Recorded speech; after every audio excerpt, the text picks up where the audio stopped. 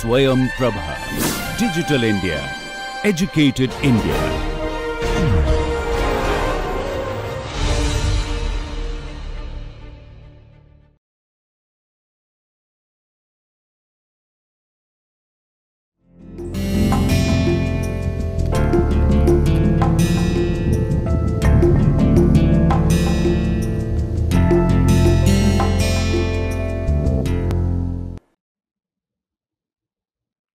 Good morning, dear students. Welcome to my class. This is lecture number 13. In this lecture, we will be discussing the 3 revenue settlements introduced by the British in different parts of the country. As you know, the land revenue was the main source of the English East India Company. The territorial revenue formed the main income, that is, the territorial revenue means the income from the land in the form of taxes, which formed the main source of income of the British.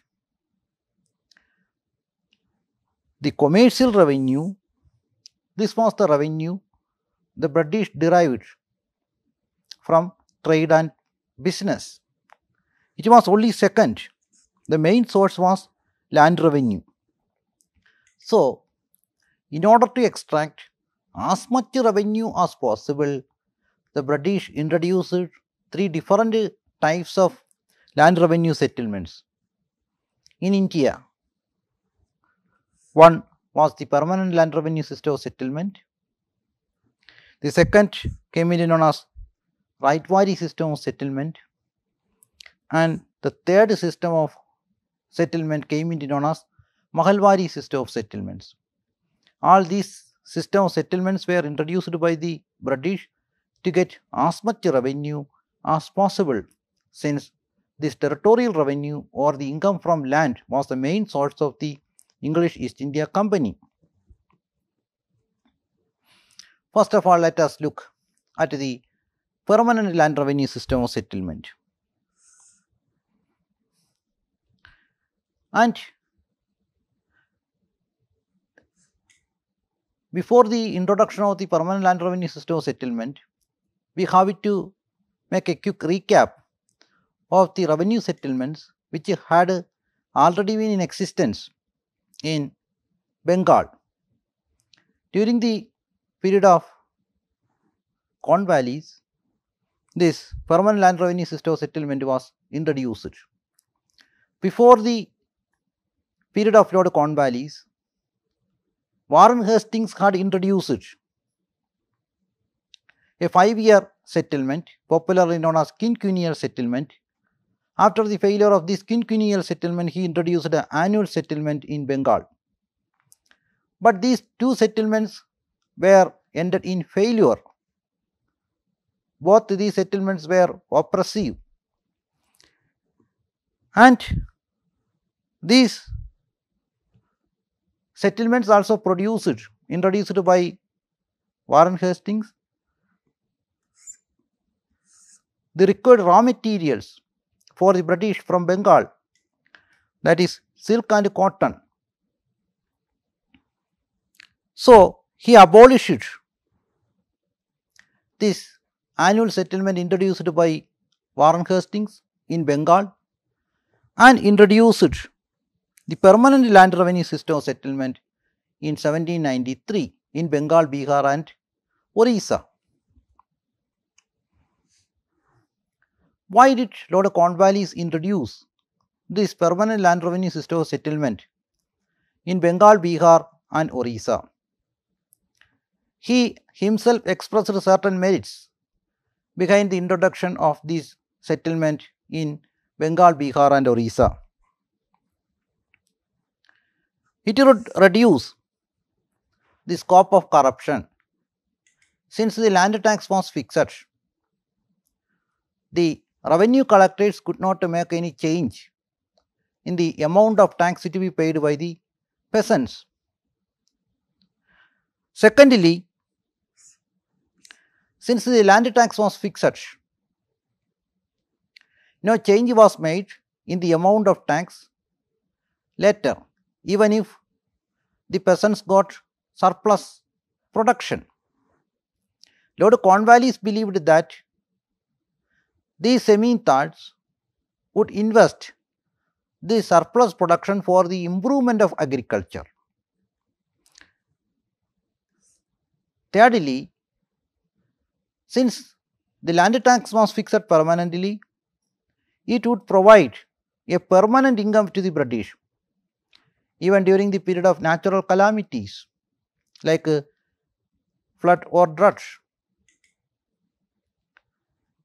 But in other settlements, the English East India Company and the peasants were required to share the burden of the crop failure due to shortage of rainfall or the floods or droughts. But in this case, this crop failure did not affect the English East India Company in any way.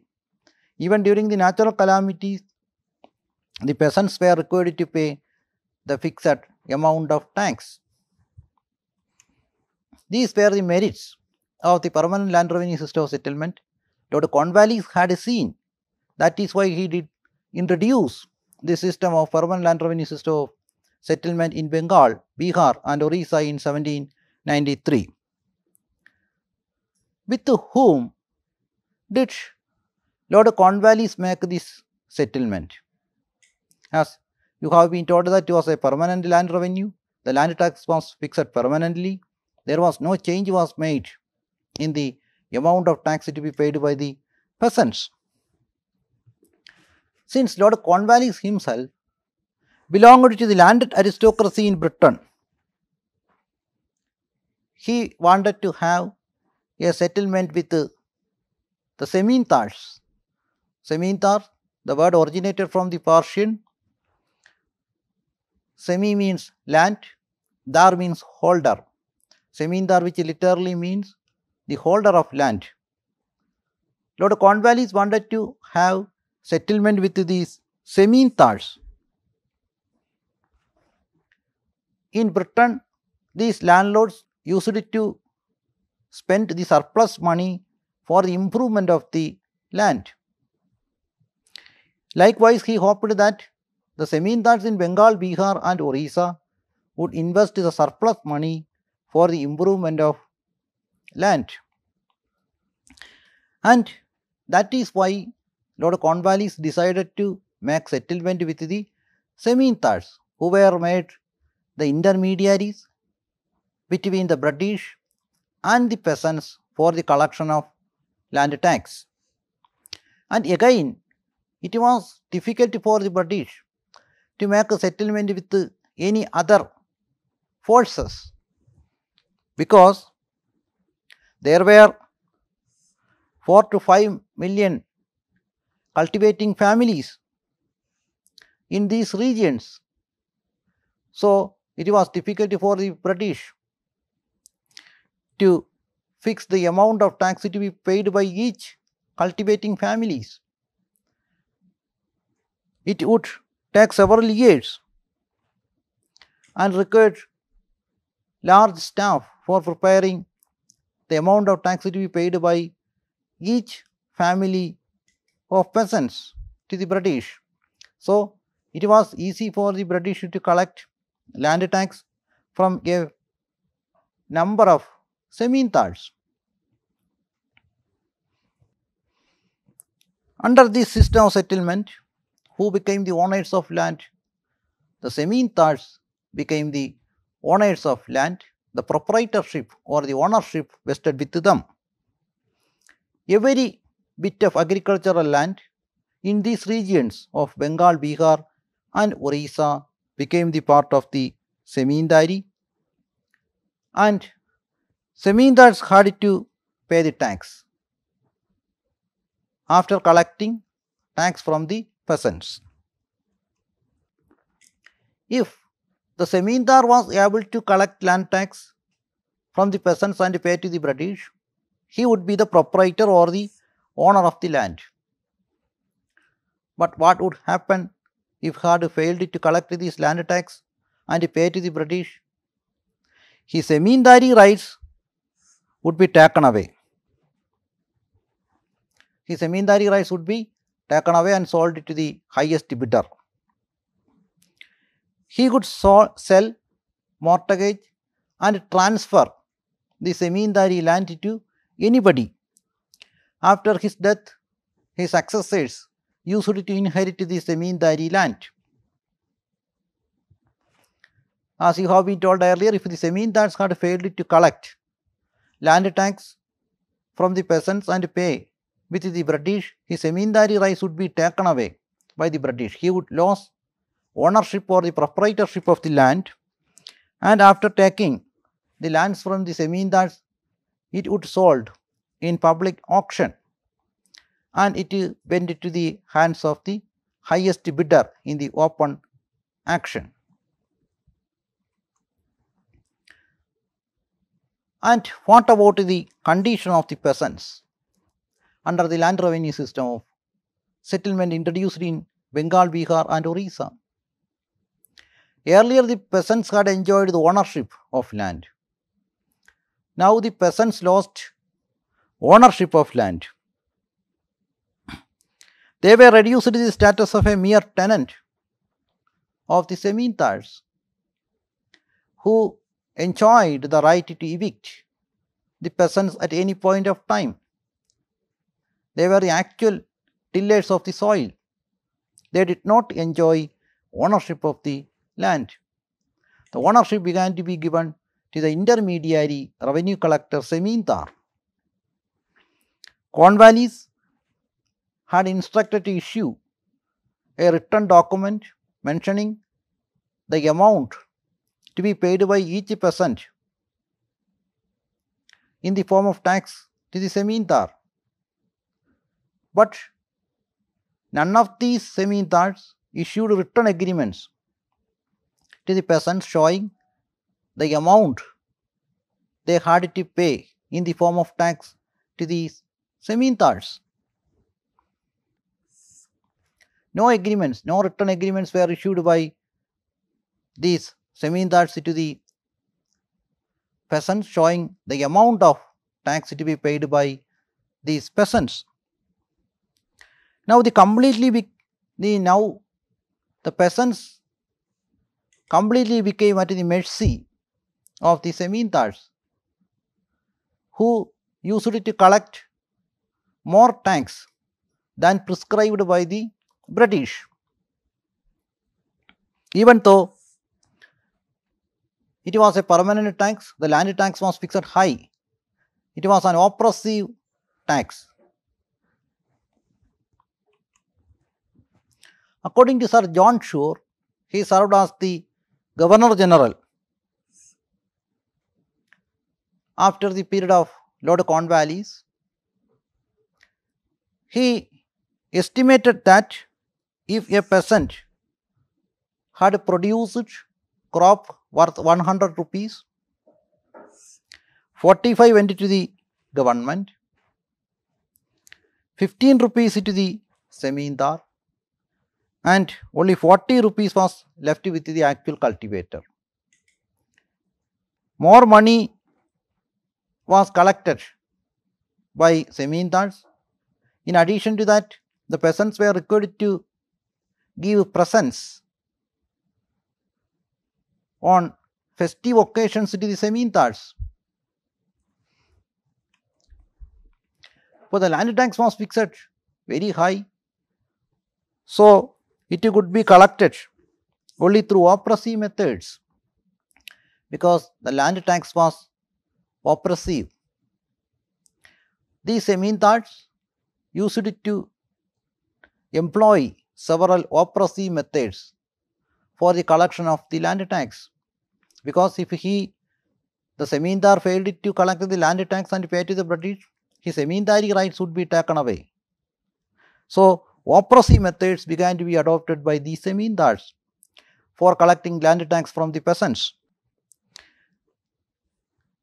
By the regulations of 1793, 1799 and 1812, if the peasants had failed to pay the land tax to the zamindar, Zamindar was given the right to take away the property of the peasants. This was the right given by the regulations to the zamindars. For attaching the property of the peasants, the zamindar was not required any permission from the court of law. This was the legal method of harassment given by the British to the zamindars. But in addition to these legal methods, several illegal methods were also used by the zamindars for the collection of land tax from the peasants, like locking up or beating the tenants. These were the illegal methods adopted by the zamindars if the peasants failed to pay land tax to the British. Thus, the permanent land revenue system of settlement made the life of the peasants miserable. The peasants lost ownership of the land. He was required to pay high amount of tax. If the land tax was not paid, his property would be taken away by the zamindar. So, this land revenue settlement made the life of the peasants miserable. In addition to this exploitation of the British by imposing high amount of land revenue, and by the zamindars by exploiting the zamindars through various methods, these peasants were also exploited by another group. It was money lenders. Let us look how money lenders exploited the peasants. As you know, the land tax was fixed.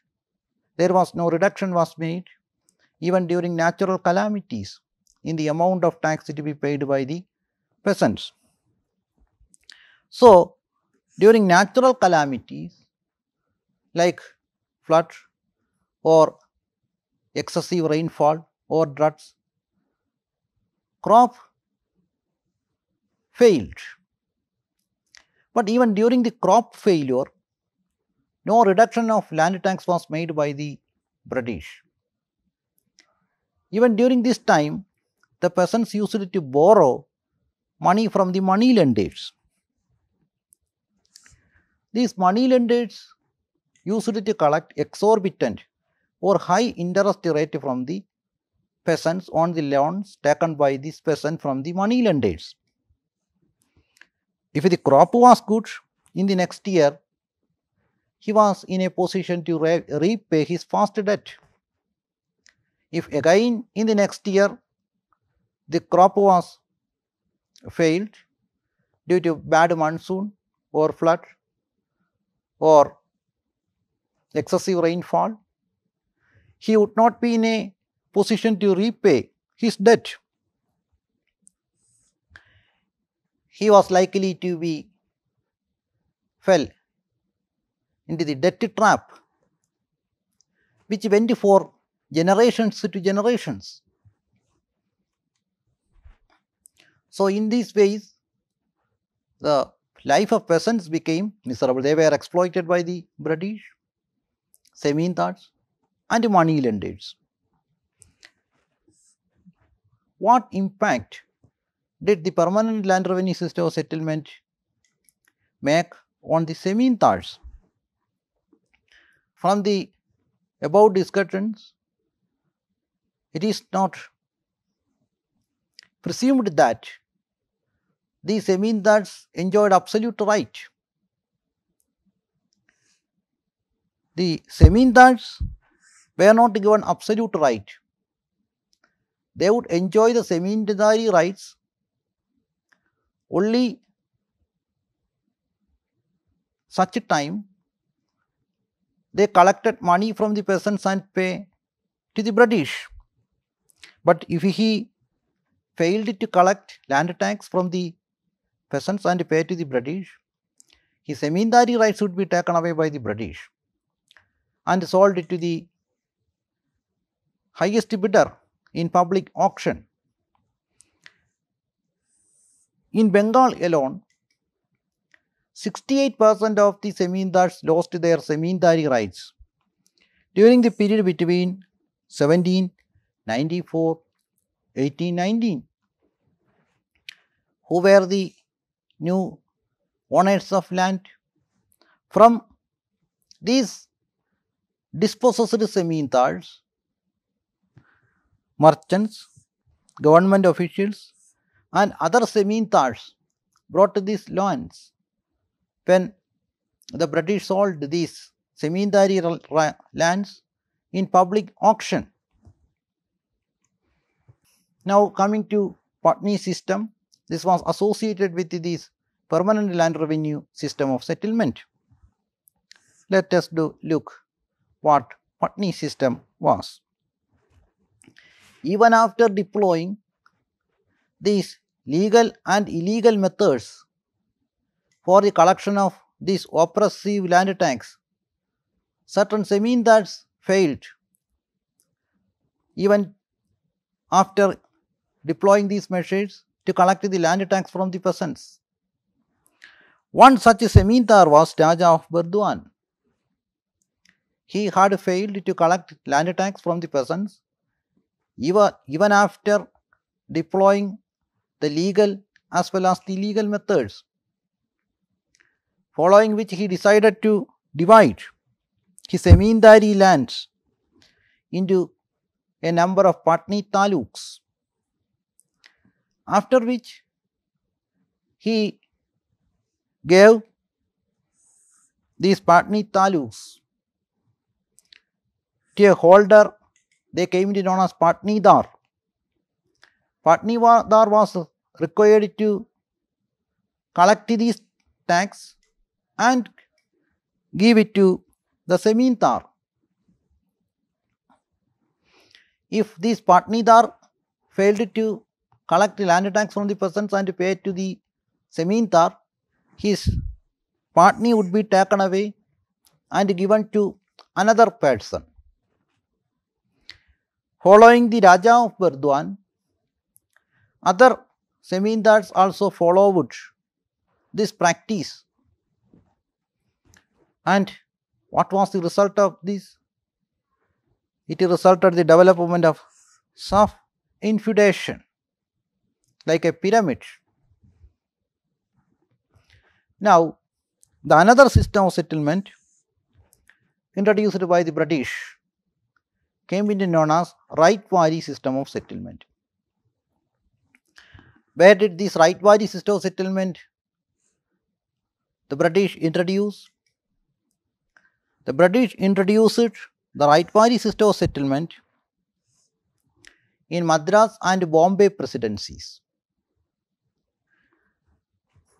What were the features of the right-wari system of settlement? From the very nomenclature, right-wari, the owners of the land under this system of settlement was peasants. Actual peasants enjoyed the ownership of land. But in the previous settlement, which we have just discussed, that is permanent land revenue system of settlement, the ownership of land was vested with the zamindar. But under the right-wari system of settlement introduced in Bombay and Madras presidencies, the ownership of land vested with these actual tillers of the soil, peasants. The land tax was collected directly from the peasants by the British officials. There was no intermediary like zamindars. It was one of the main features of the right-wari system of settlement, ownership of land. In permanent land revenue system of settlement, ownership of land was vested with the zamindar, while in the right-wari system, it was vested with the actual tiller of the soil, the peasants. What were the other features? Each land was measured and then decided the amount of land tax based on the quality of the soil. After the measurement of the land and the quality of the soil, land tax was fixed. After which the peasants would be given the choice of cultivating this particular land or not. If the peasants was ready to cultivate and to pay the amount of tax fixed by the official, he could cultivate. If he was not ready to pay the fixed tax, he would be given the choice of not cultivating this land.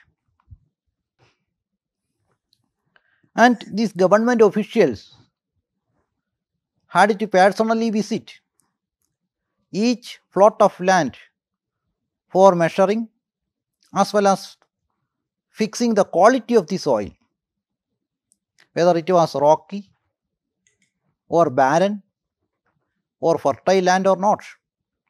Based on the quality of the soil, the land tax was fixed. And under this system, the land tax was to be fixed uniformly. If the land tax was not fixed uniformly, what would happen? The peasants would not take the heavily assessed lands. They would take only the lands having light amount of tax. As you have been told, the ownership was with the actual tiller of the soil. And while fixing the tax, two things the government officer had to keep in mind. One, the quality of the soil, whether it was rocky, rich, or irrigated, or barren, or dry land. Secondly, the survey of land. Land should be surveyed or measured, and after checking the quality of the soil, the land tax was fixed. The land tax was fixed either as 1/3 of the total produce or 2/5 of this, based on the quality of the soil. Now coming to these were the theoretical aspects of the right party system of settlement. Now we are going to see what did happen in practice. In theory, the right party system of settlement was to be introduced only after the measurement of the land as well as checking the quality of the soil. Land tax was fixed. After the fixation of this land tax, the peasants would be given the choice of cultivating this particular land or not. These were the theoretical aspects of the right party system of settlement. We are going to see what it happened in practice. First, in Madras. In Madras, this right party system of settlement was introduced in 1820 by Colonel Munro. He argued certain merits behind the introduction of the right party system of settlement in Madras. Like Lord Cornwallis had mentioned certain merits behind the introduction of the permanent land revenue system of settlement in Bengal, Bihar and Orissa. What merits did Colonel Munro see behind the introduction of the right party system of settlement in Madras? His argument was that it was the original land revenue system in India, which had been in existence several years.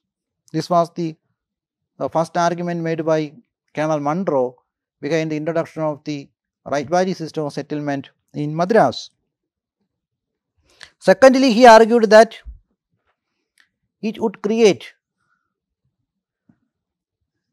large amount of revenue to the Madras government, since there were no zemindars or intermediary who had taken away the part of the tax paid by the peasants. Now we recall the permanent land revenue system of settlement, where the zamindars took away 15% of the tax collected by the zamindars, went to them of the total production of the peasants, total production. If the peasant, from the peasants, zamindars collected 100, 15% went to the coffers of the zamindars. But under the right system of settlement, there was no leakage of money in between the British and the actual tiller. Whatever the amount collected directly went to the British. There was one more reason behind the introduction of the right system of settlement by the British in Madras. Since Madras government always faced a shortage of funds, Colonel Munro argued that by introducing the right system of settlement in Madras, Madras government would get adequate flow of funds from the peasants without any kind of leakage. These were the arguments put forward by Colonel Munro behind the introduction of the right system of settlement in Madras. In 1820, right system of settlement was extended in most of the parts of the Madras Presidency under the leadership of Colonel Munro. As you recall now that the right system of settlement wanted to have been introduced only after the measurement of the land as well as checking the quality of the soil in theory. But in practice, it was extended to many districts where no survey had ever been carried out. In theory, this system of settlement wanted to have been introduced only after detailed measurement of land as well as checking the quality of the soil. But in practice, in most parts of the Madras, after 1820, the system of settlement got introduced in areas where no survey had already been done. Nobody was aware about how much land a person cultivated. There was no details or accounts regarding this. Now the land tax was fixed based on an arbitrary basis, not based on, in practice, not based on the quality of the soil or after the measurement of the land. The land tax began to be fixed based on the amount which they had paid earlier. This came into known as footcut system. The land tax was fixed based on their payment in previous years. This system of land tax fixation came into known as footcut system. Again, in theory, we have seen that after the fixation of the land tax to be paid on this particular land, the peasants were given the choice to cultivate or not to cultivate. Most of the time, heavily assessed lands were not taken away by the peasants for cultivation because they were required to pay high amount of tax. But if the choice was freely given, what would happen? The state revenue would fall. The heavily assessed lands would be taken over by the peasants for cultivation.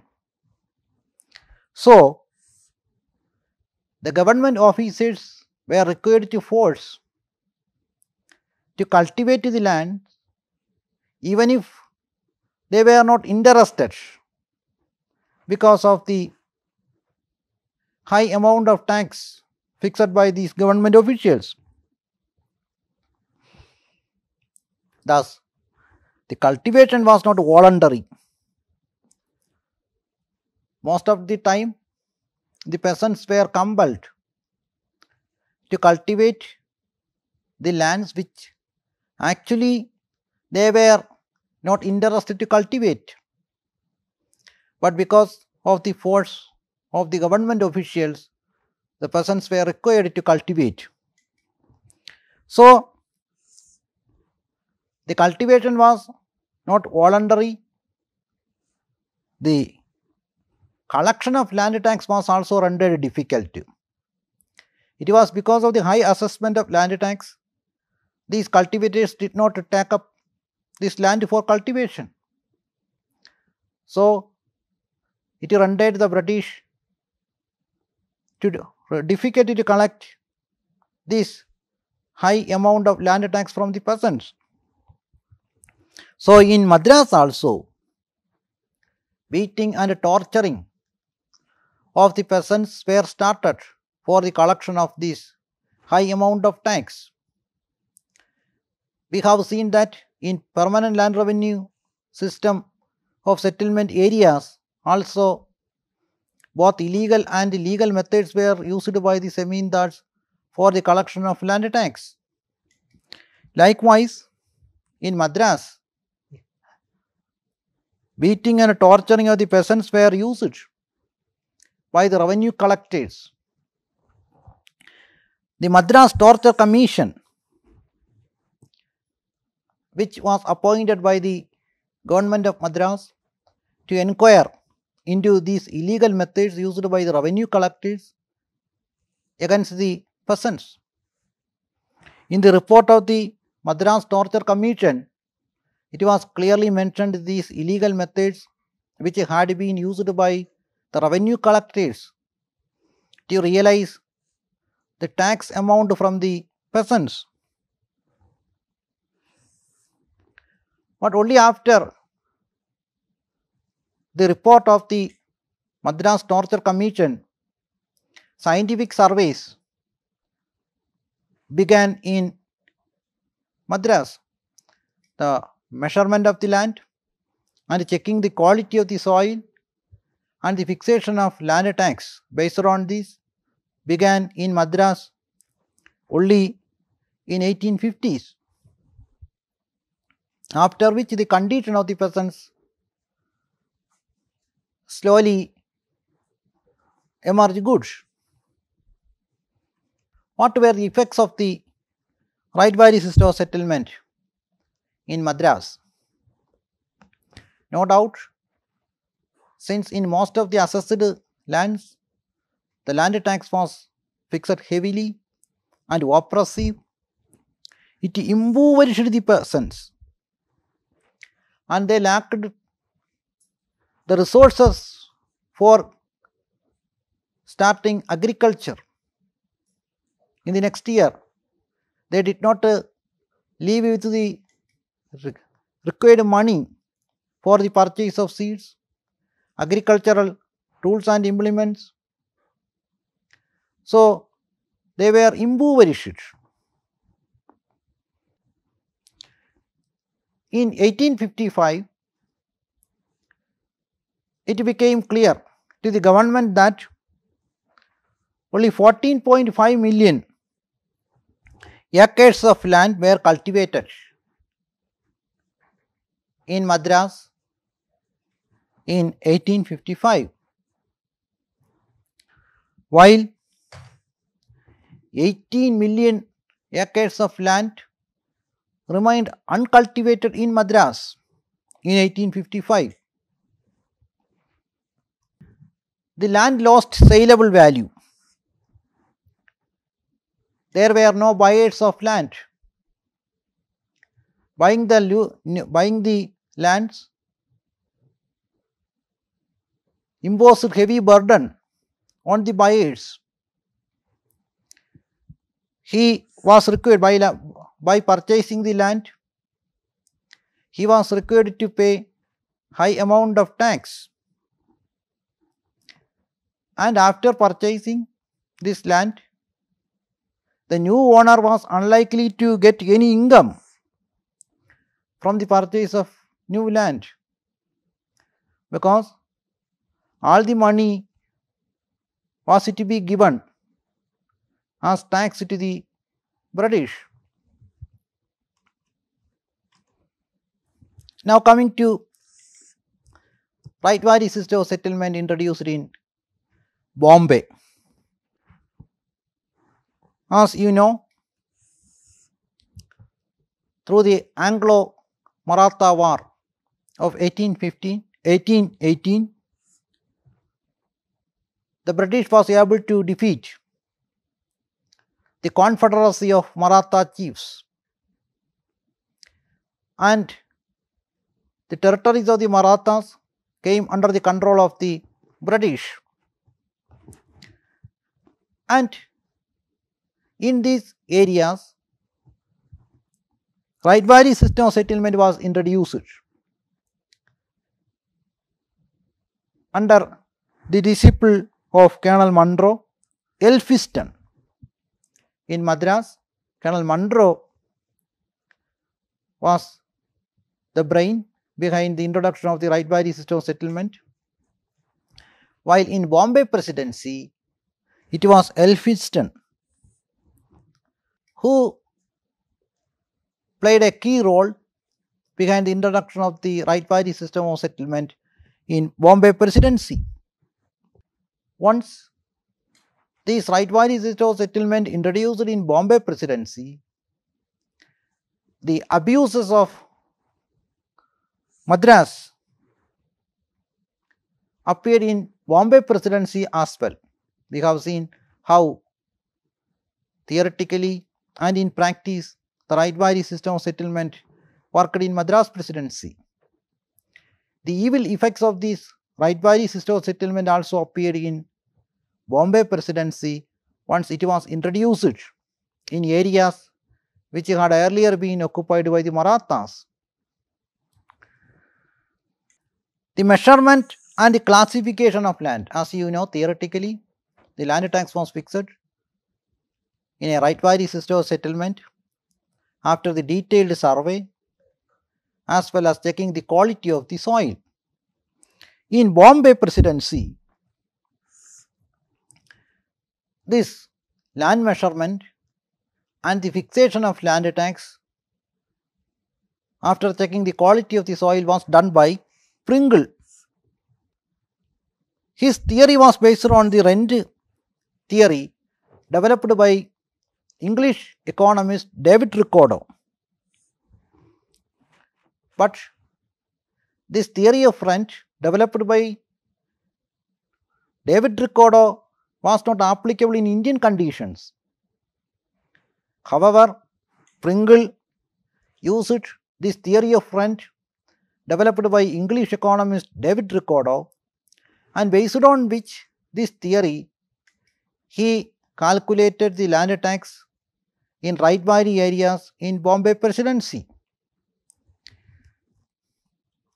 Now, the revenue collector spent to collect the land tax from the peasants based on the calculations made by Pringle. The Pringle's calculations was an oppressive tax. Many of the cultivators gave up their land once these revenue officials sent it to collect land tax from the peasants directly. They escaped from the Bombay Presidency to the territory of the Nizam of Hyderabad because of this oppressive taxation. But Wingate and Goldsmith, the two other officers, they were appointed after Pringle's calculations ended in failure. Wingate and Goldsmith reformed the land revenue system, they did not apply any theoretical rules, instead of which they reduced the amount of tax to be paid by the peasants to the British. Now, the effects of the right value system of settlement in these two presidencies taken together,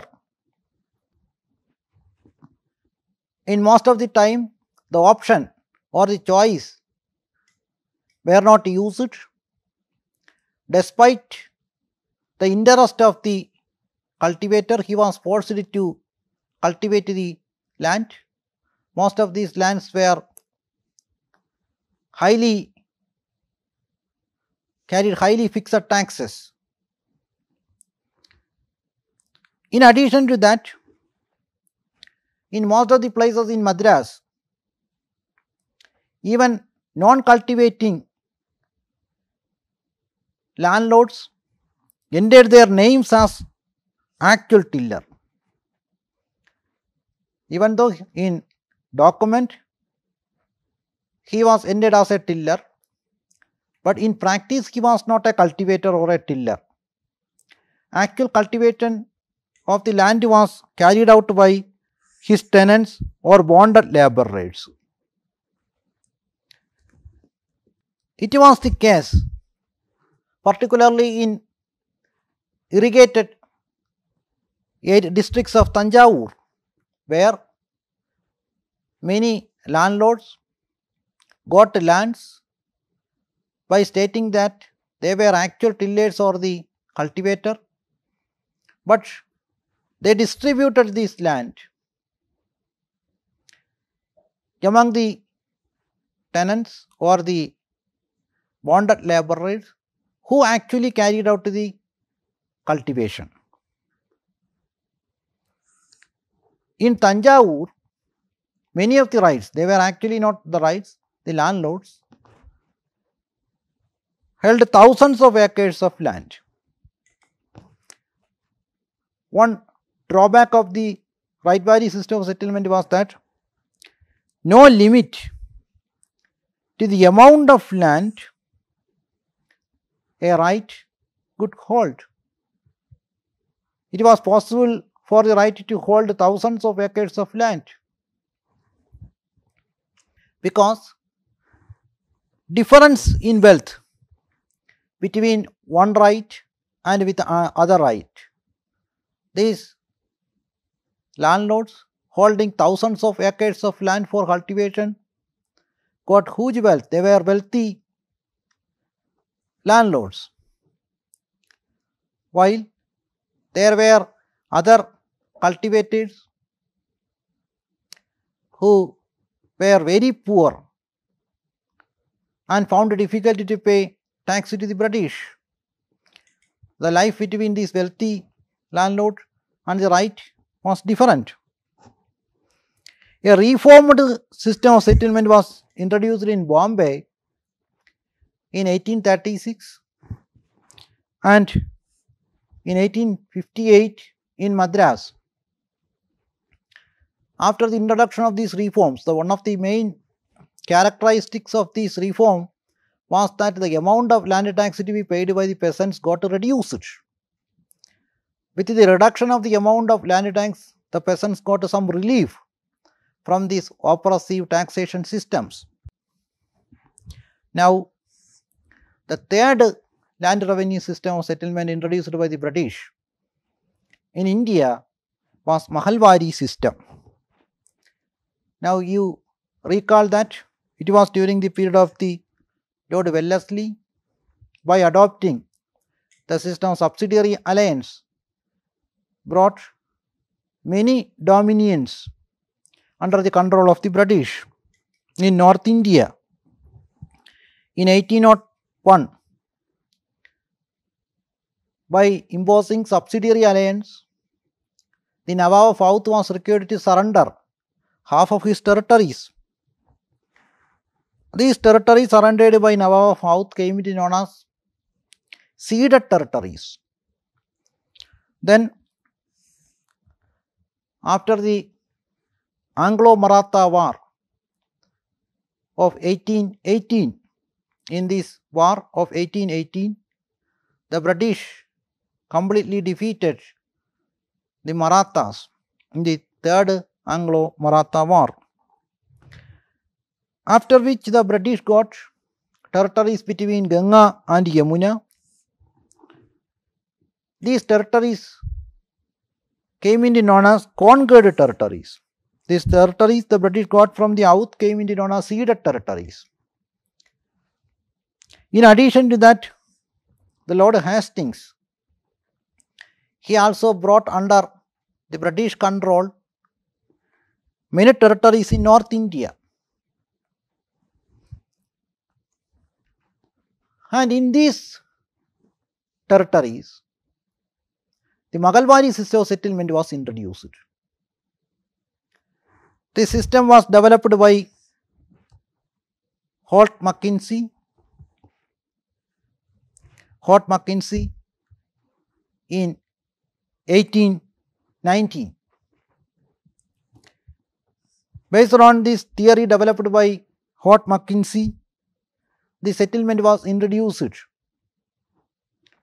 in the conquered and ceded territories of the British in Ganga Valley, in northwest provinces, central India, and a modified form of this Maghalwari system was introduced in Punjab.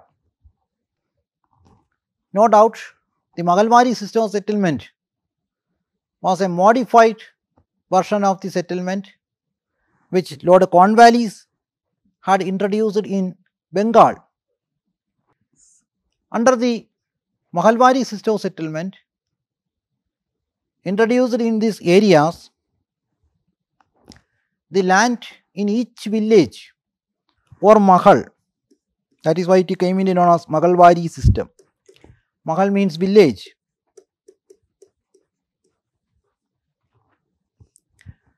The village was jointly owned by the village community,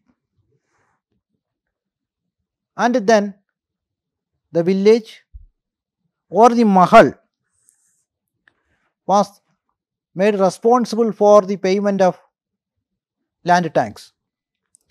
That is why the system of land tax came into known as Maghalwari system of settlement. The mahal was either a single village, and some other times it was a group of villages. The village headman was made responsible for the collection as well as the payment of land tax to the British under the Maghalwari system of settlement. The headman was responsible for the payment of land tax. The village headman used to divide this land among his villagers, and they were required to introduce cultivation, and then he collected the land revenue from the villagers and paid it to the British. In addition to that, individual persons also enjoyed ownership of the land in these areas. Initially, the land tax was fixed at 80% of the rental value of the land. It was a highly oppressive land tax. But in 1833, it was modified. Holt Mackenzie's calculation was 80% of the rental value of the land, but it was reduced in 1833 to 66% of the rental value of the land. Under Martinsburg, under his charge, these calculations were made during the period of William Bentinck as the Governor General, and this fixed settlement was made for 30 years.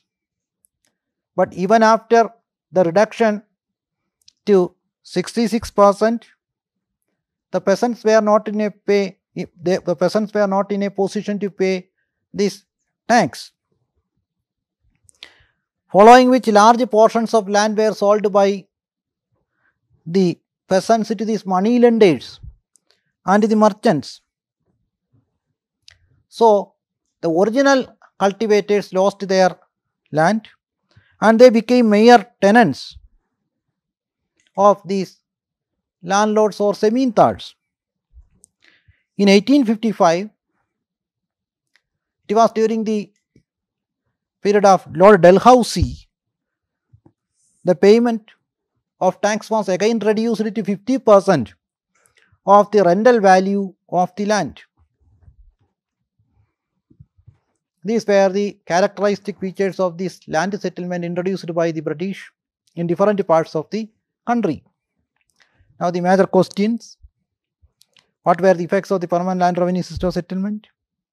What were the features of the Maghalwari system of settlement? Evaluate the functioning of the Rightwari system of settlement in Bombay and Madras presidencies. Thank you, students, for watching my class. Thank you.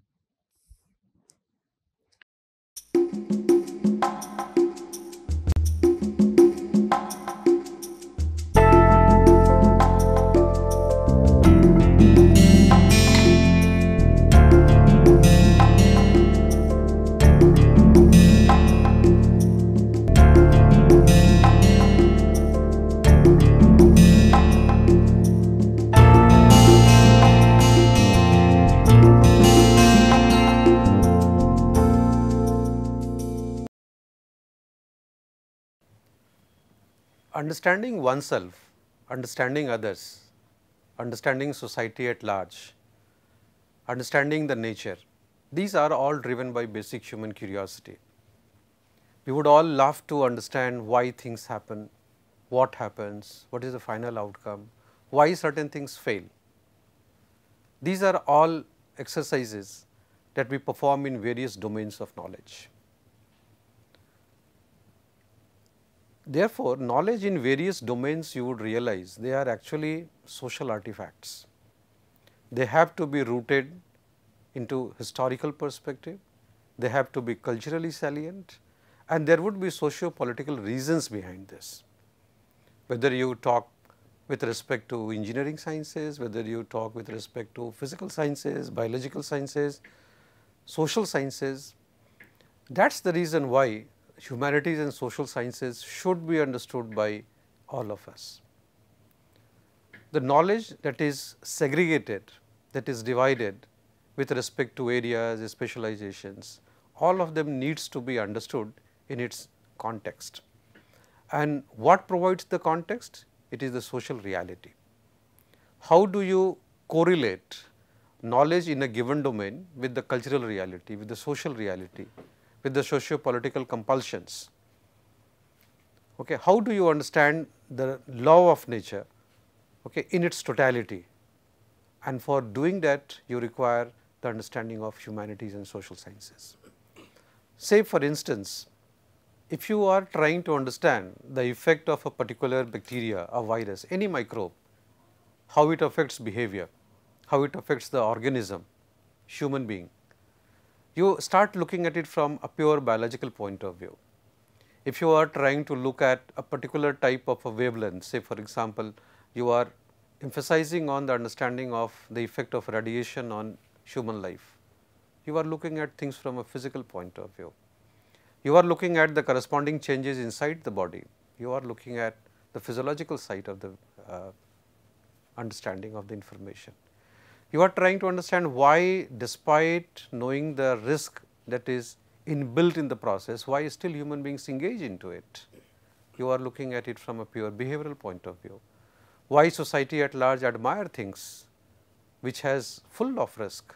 You are trying to understand things from a pure sociological point of view. Why people use particular set of words to explain those experiences. You are trying to understand things from the linguistic point of view. So, there are a whole lot of things, and then finally you try to combine all of them to say that what are the guiding principles in life. Then you say you are looking at life, you are looking at humanity from a pure philosophical point of view. And this is what social sciences courses provide you. They provide the context to you in which you would be finally positioning the understanding of the knowledge in any given domain. It could be engineering, it could be sciences, it could be medical sciences, it could be humanities stuff. So, contextualizing the social science courses help you obtain.